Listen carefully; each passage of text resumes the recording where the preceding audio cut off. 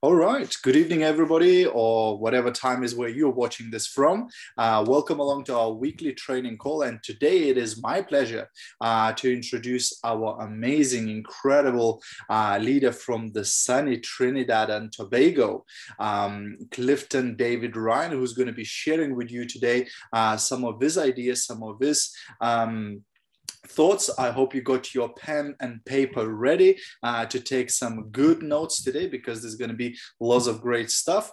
Over to you, Clifton. Stage is yours. Blessed afternoon or good evening to everyone, wherever in the world that you are. And I really appreciate this opportunity. Thanks so much, Gediminas, for hosting me this evening. And thank you, Irina, for the opportunity to train not just my team, but your entire organization. It's a real privilege. The topic I want to talk about this evening or this afternoon is no IQ level. No IQ level. And I know IQ, you would normally know that it stands for intelligence quotient. And it really measures the ability of a person to reason. That's what it basically means. But just for this training session this evening, IQ is going to really stand for I quit. I quit. So the topic is no I quit level. There is absolutely no level that you should reach to that will cause you to say I quit. What will it take for you to say I quit? What will it take for you to say I quit? That's it. I'm done with this. What will it take? Well, my answer is nothing, absolutely nothing. I want that to be your answer this evening also. So I'm asking you this afternoon, what is your IQ level? What will it take for you to say, I quit? And I want you to answer that before I even get into this training this evening by simply typing in the chat, nothing. Nothing will make me say, I quit. There should be no level of frustration or no level of temptation that would cause you to say, I quit. And why did I decide to train on this topic this evening? Because it's my experience. And more than anything else that I'm going to share with you this evening is my personal experience in the building of this business here in the Caribbean, miles away from where all the action really is. And that's what I want to share with you guys this evening, because I know sometimes you get frustrated in this business and you think about quitting. And I know sometimes some temptations arise and you think about quitting. So I'm going to get into it. And first, I want to talk about frustrations. And I want to take you back to 2012, because I started this business in 2010, November month. I decided finally to get started after my friend was chasing after me for 9 months to just look at the opportunity. I eventually decided to say yes, attended a business presentation, and I immediately made my decision that I was going to build this business. And a lot happened between 2010 and 2012. Including the launch of an office for us here in Trinidad and Tobago that would supply the Caribbean region. However, in 2012, for various reasons, the office closed. We were out of a supply of the product. And even though that had happened to us, and it frustrated over 1,700 distributors that we had here in the Caribbean back then, we said that we were not going to quit. We love the business, we love the product, we love the compensation plan, we love the opportunity, we love the leadership of the company. There's absolutely nothing wrong. The person who owned the office here, I think something was probably wrong with them. But FM World did absolutely nothing to us. So we said we are going to stay true to this company and we'll find a way to get going again. Now, did it frustrate the masses? Yes. Did some of these people quit? Yes, but I guess that was their IQ level, but it wasn't mine. And that's why I'm asking you this evening, what is your IQ level? What would push you to the point to say that you will quit? And I believe this is one of the reasons for my little bit of success that I have with this company so far, my ability to not quit. I think that is the reason for my little bit of success this evening. And that is what I want to inject in you this evening. No IQ level. Now, when the office closed, the owner of the office, really what he did was launched a new network marketing business that he offered to us. but we did not go for it. And that's one of the temptations. And that's what I'll talk about that in a little bit. We did not go for it. We stayed focused. And that's where we kind of got in touch with Irina a little bit. And my upline back then communicated with her, met with her, and we got business going again, now being a part of Irina's team. And it has been an amazing journey thus far. So don't quit when you get frustrated. Now, my same upline who met with Irina and we got business going again, in 2016, and this is a second point of frustration, he decided to quit. He decided that was too tough. I'm not making the kind of money I want to make. And another opportunity was introduced to, and he thought he would have made more money with that opportunity. And he wanted to do it. So he decided to quit. So I think that was his IQ level. And he decided to quit. Now, when he quit, he was the one that was leading the entire organization here. He was the one that was bringing the goods in and supplying the distribution network here. He was the one that was taking care of that. When he did that, and because of the influence that he had, obviously some of the team members would have left and gone with him. Now, mind you, I built my business to 21% up until 2012. The office closed and business crashed. So I had to rebuild. Now we started rebuilding in 2014, got all the way up to 15%. It was really tough because some people doubted because of all the negative things that were being said about the company. So I got back up to 15%. My upline decides he's going to quit. Some of my team members went. But I said to myself, you know what? This is not my IQ level. I'm not going to quit. I am going to continue. I will persevere. I was determined. And you know what I did? I took all the money that I did not have, rent,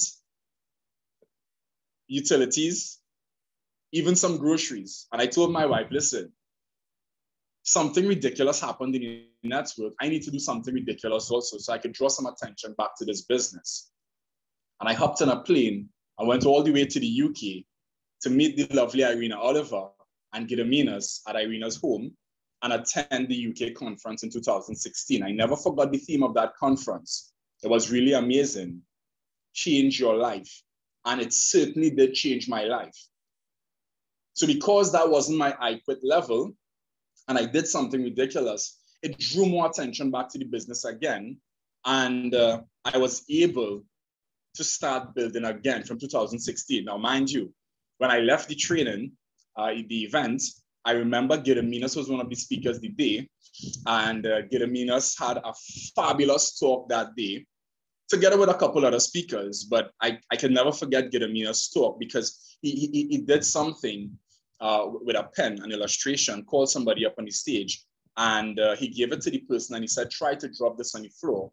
And the guy dropped it. And he said, no, I didn't say drop it. I said, try to drop it. And the guy was kind of confused. And he said, exactly. It's either you're dropping it or you're not dropping it. We don't try to do things. And I never forgot that. And that has helped me in my business. So we don't try things here in Trinidad. We do things here in Trinidad.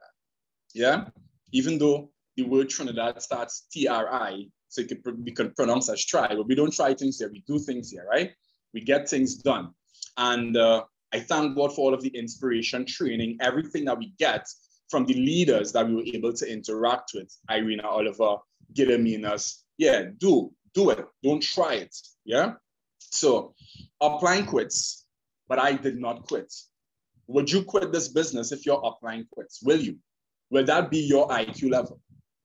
Will you quit this business if the UK office closes and they say they're not doing any business anymore? Will that be your IQ level? Because that's what happened to us here. Or would you find a way to get the business going again? Yeah, I'm just being as real as possible. I'm not expecting the UK office to close, but I'm just saying, right? We experienced it here, right? Then we got going again. And I promised Irina when I left the event, I said, I feel like I could fly back to Trinidad with no aircraft. I could just fly right now. The talks were so powerful. And I said to Irina, she said, so Clifton, what level are you going to achieve when you get back home? I said, Irina, I'm going to get to 21%. I was struggling to maintain even 6% or 9% at that time. I said, I'm going to get to 21%. That was October. I didn't do it. November. She said, Clifton, what's happening? I didn't do it. December. Good month. I didn't do it. And that's how it continued to go, but I did not quit. And it wasn't until, I think, May of 2017, like 7 months later, I actually got back to 21%. Then we worked and August that year to Pearl Orchid. And I think October that year, got to Amaranth Orchid for the very first time and was able to qualify. I still have my trophy on my desk here for my first FM World anniversary and went to Punta Cana with my wife. Yeah. Now, if I had quit, I would not have experienced that and get to meet all these wonderful leaders and Mr. Chewinski for the second time because I met him in the UK. All these different things I've experienced because I did not quit. Now, things going good again. And because we are all the way over here in Trinidad, we started having some logistics issues. We work with the FM World distribution office, as most of you would know, and we were able to order 400 points in products, and it was free shipping. Then the company realized, wait, we are losing money. It's costing us too much money to ship to Trinidad or to the Caribbean or even to the US. We have to add a shipping rate. And they added a shipping rate of 50 euros. That was a big jump from free to 50 euros. We had to figure out a way to sell this to the team and keep them ordering still, letting them know this is no issue. Let's just keep going. That was difficult. And we lose again some team members because of that. 50 euros. You know what? In our money, that's $400 in our money. That's plenty from 0 to 400. But you know what? That wasn't my IQ level. Then the company said that 50 euros was not enough. They increased it to 55. And we had to figure out a way to inspire the team to still keep going. Then the company says, here's what, we can't do it how we are doing it still. The weight is an issue. So now we need to figure out what weight to charge, what price. So then again, the cost went up because of the weight situation. Again, we had to influence the team that it's okay, let's keep going. This is not the IQUIT level. After all of that had been settled, between DHL and FM World Distribution, their contract was closed for a period of time. And we could receive 0 shipments. It was crazy. So I had to negotiate with FM World Distribution that my team will continue to place their orders. And when it gets up to 20 boxes, the distribution office places it on a pallet, sends it to Trinidad. I had to then hire a broker, customs broker, clear these packages, and then I had to do the distribution to all my team members here. People took 2 months, 3 months, up to 4 months to get a product that they ordered. Logistics, not my fault, not anybody else's fault. Contract between 2 companies. Was that my IQ level, guys? No, that was not my IQ level. And I thank God for the team members that I have. Some dedicated leaders like Ian Anthony and Estan Boswell and Kenwin James and Elizabeth Kalinda and Genevieve Roban and Lejeune Burton and all these leaders. I shouldn't be calling names because I may forget to call some, but anyway, they know I love them all, I respect them all, and they are so committed and dedicated that despite all the challenges, my hardcore leaders have remained and stood with me, and we continue to grow. I'm asking you this afternoon or this evening, what is your IQ level? What is going to happen in this business that will cause you to say the words, that's it, I quit? What is going to cause you to say that? I've seen team members, because a product did not come or a product was not available, they're so upset and they quit. I've seen team members, they can't get in touch with their upline for assistance with something. They got frustrated, they quit. Find somebody else to talk to. Sell some other product to a person or tell them it's unavailable, and when it becomes available, you get it to them. If they don't want to ever buy from you again, that's them. There's 7 billion people in the world. But you don't quit on your multi-million-dollar business because of these little issues. And I say little because I've experienced some very big ones here. Now, am I right in saying that you do get frustrated in your business sometimes? Sometimes it does get frustrating. Do you or do you not? Yes, you get frustrated sometimes, but what do you do when this frustration comes? I tell people, tough times don't last. Tough people do. Tough times don't last. Tough people do.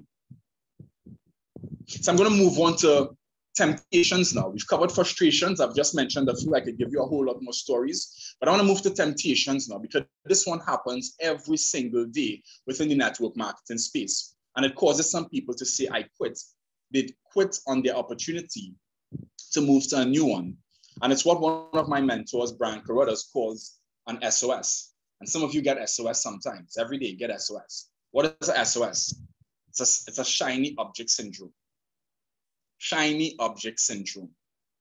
There are so many persons out there in the network marketing space that shares with you shiny objects. They tell you that their company is better than yours. They tell you that the compensation plan is better than yours. They tell you that the products are magical products. It's almost like if once you just sign up, it's like you instantly become a magical millionaire or something. That's how they make you feel sometimes. I want to warn you guys today about these shiny object syndromes. I want to warn you on this today because this causes a lot of people to quit. Irina has what? 15 years in the business now, Irina? 15? I am certain some of the best in the industry has approached Irina for her to come over to their team or their company. Gediminas, I think, is what, about the same amount of years in the business also. I am certain he's been invited several times to other opportunities. But that was not their IQ level. Me, I was invited, firstly, by my own upline when he decided that he found his IQ level. He invited me to this opportunity also. He said, Clifton, come take a look. Might I say to you, this is my first sister's husband. So we had a very close relationship, very, very close. Still do, because family, that's my brother-in-law. Still do. We have a very close relationship. We worked together for several years. I have a lot of respect for him. He's a very, very aggressive businessman. And Irina knows that. When he decides he's doing something, he gets it done. He's ridiculous. I'm telling you. So he had a lot of influence over my life.